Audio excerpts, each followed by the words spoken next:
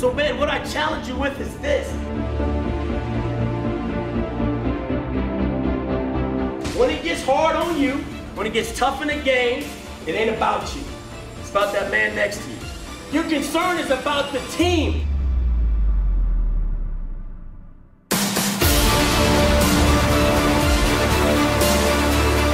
And man, when you realize that when it's not about you, and it's about him, and it's about him, and it's about him, you don't feel your pain. Your concern is about the man next to you.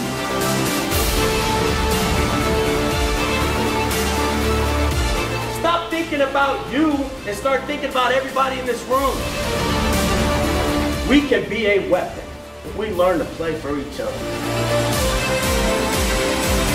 It's a we thing, not a me thing. Family on three! 1, 2, 3!